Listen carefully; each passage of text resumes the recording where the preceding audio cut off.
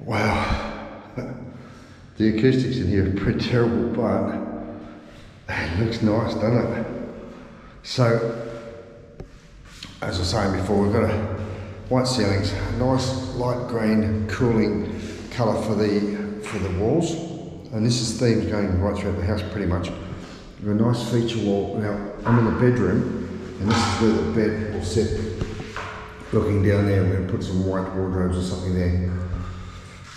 Nice big window there, and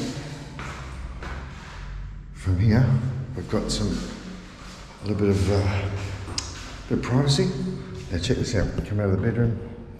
Still got doors and window frames back to paint, but we're going to do the same light green here and the feature wall in the corner. That's going to be our dining room there, and we've got a small, very humble, but practical little dining table at the moment. Picked it up on Trade Me for 60 bucks. That'll do perfectly. Check this out, I'm really excited about this. So look, most of this room is in at least its first stage of primer. They've actually gone through where the paint was all damaged and they've rendered the walls, and they've just got a little bit of sanding back in a couple of spots. That's going to be the breakfast bar. And here is my new kitchen. Now I've spent the whole week welding these frames up here, and they're bloody nice and solid and rigid. So we've got a bench top here, 120 long. We've got a 900 wide gap for the stove when it comes. Well, it's going to come. It might be a while getting here, but we've made provision for a decent, nice big wide stove and oven. And then we've got a nice little corner L bench here. The sink goes in here, and I've got like a flip mix thing to go there. We'll have some cupboards up there for glasses and dishes. We'll probably have another bigger cupboard in the corner here for like a pantry, and the fridge will go here. So we've got a small but usable kitchen. We've got a bit of a breakfast bar happening there. We'll probably change the bench top there, and I've decided to go for tiles on here because they're simple. I'm going to go straight onto that with ply, and then cement the tiles down. I can lift them up, move them around, trim them, cut them. I don't have to mess around too much. So that's where we are. I've got the bathroom almost completely finished. We've just got the painting to do around here, and again that'll be that lighter green, nice white glossy for the internal doors, and we'll stick to that chocolate brown that we've done on the outside, and for the details on the trim. Oh look, I tell you what, it's so nice to see the finish.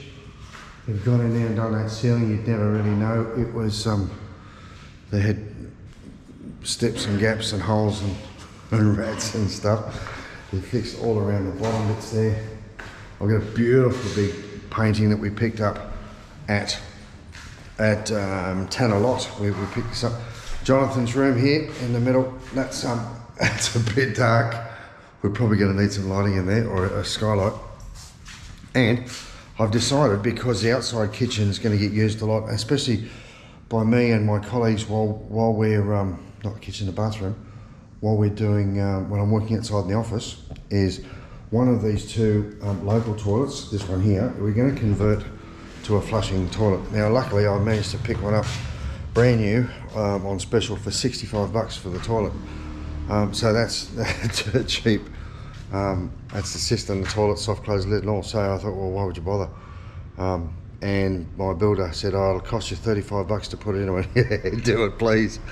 So that means little Jonathan's got his own dunny, which is fantastic, because I tell you what, in the mornings it's a bit of a struggle between him and me as to who's going to spend the longest sitting on the toilet. And yeah, it's not a pretty fight to have when you're in Bali and things are moving fast. That's is that the right way to say it without being too offensive?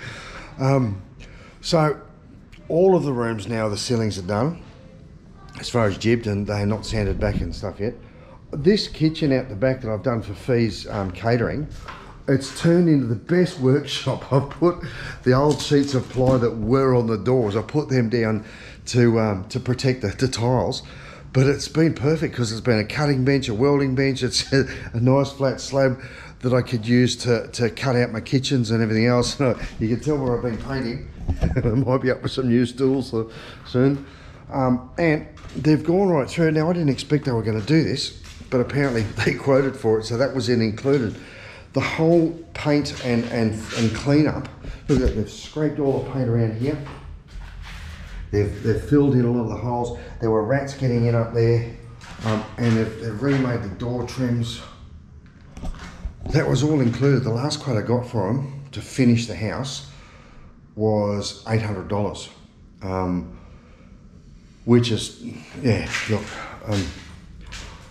to know that it's going to be finished in the next week or so. We've got Nyepi coming, New Year's Eve, Bali style. We can't work on Nyepi, and Nyepi's Eve, the day, well, yeah, New Year's Eve, is there's a lot of celebrations, and that's where they have that big ogre, or the big demonic statues get burnt, and so I'm actually going up to the village with Agung, the guy who does the tattoos. Now, I didn't realise, but Agung has been a Kelian. He's been the chief of his village, and his family goes right back to the king of Permachutan. So he's very, very well connected, and he's invited me personally to come along to his village for the Nyepi celebration. So I'm really excited about that.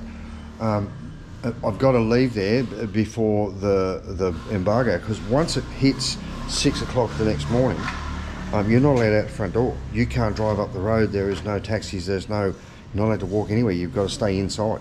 Now, if you're in a hotel, just to clarify, you are allowed within the grounds of the hotel. But I don't even think I'm allowed outside to paint. I'd probably get in trouble for being out the front gate. You're allowed to stay inside. You're not allowed to let any light leak out. You're not allowed to make any noise. So there's no welding and grinding and hammering and stuff like that.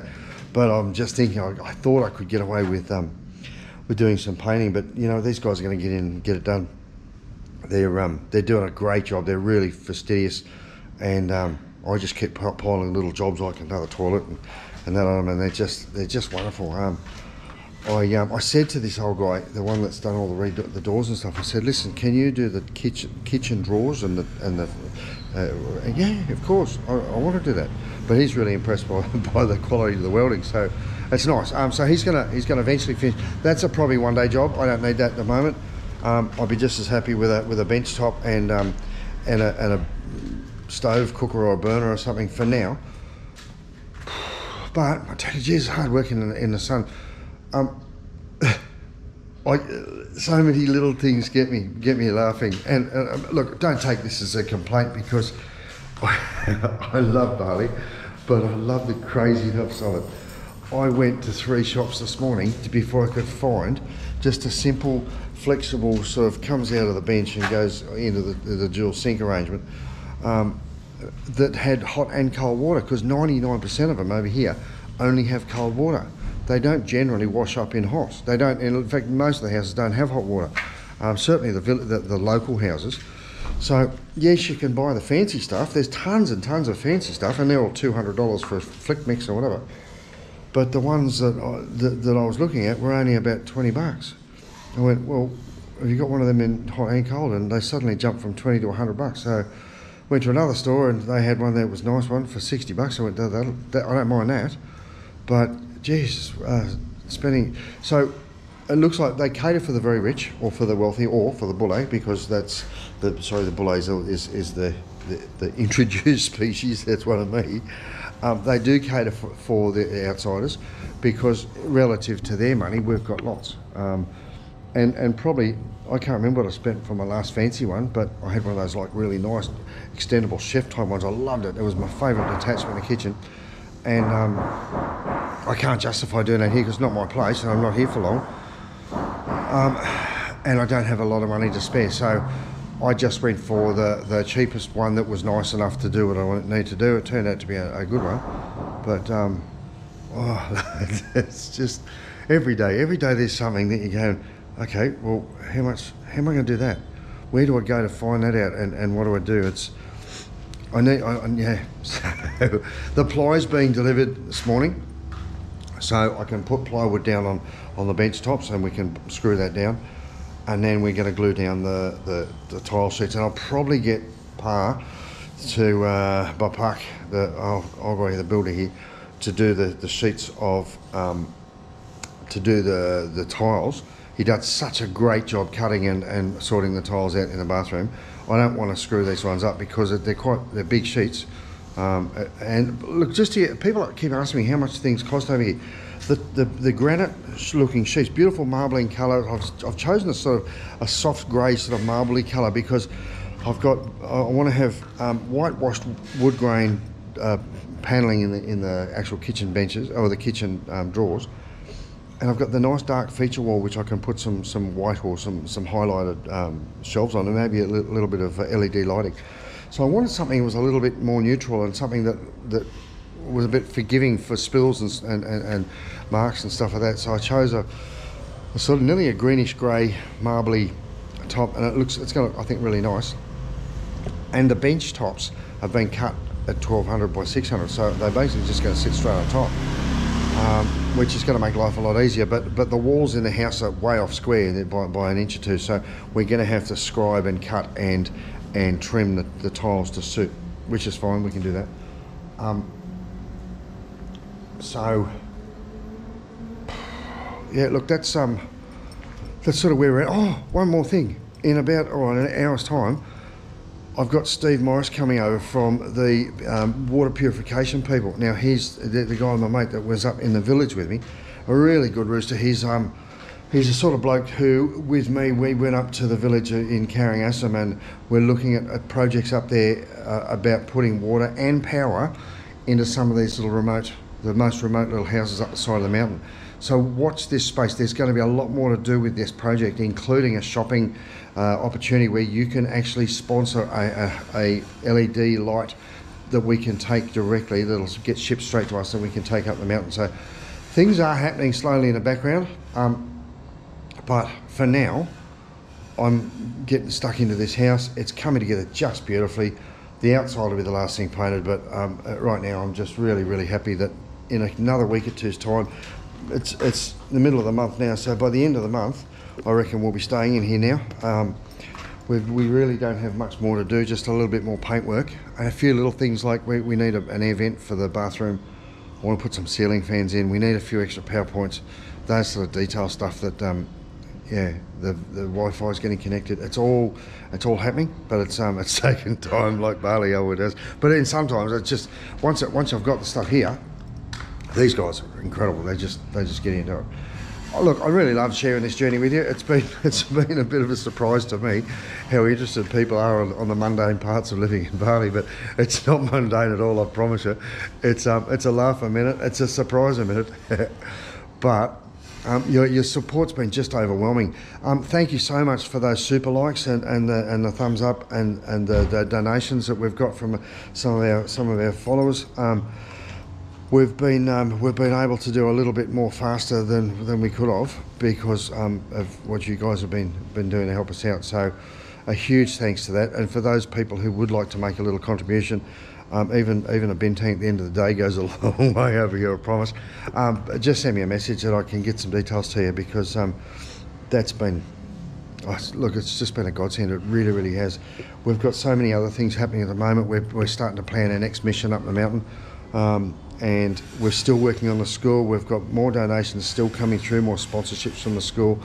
So I don't sort of organise much of that anymore. I keep that, I try to keep out of that side. I'm good at doing this stuff, the vlogging and the hard work and the slog, but geez, I tell you what, it keeps me busy and it keeps me so fulfilled, so happy, so glad to be alive and so glad to be here in Bali helping other people.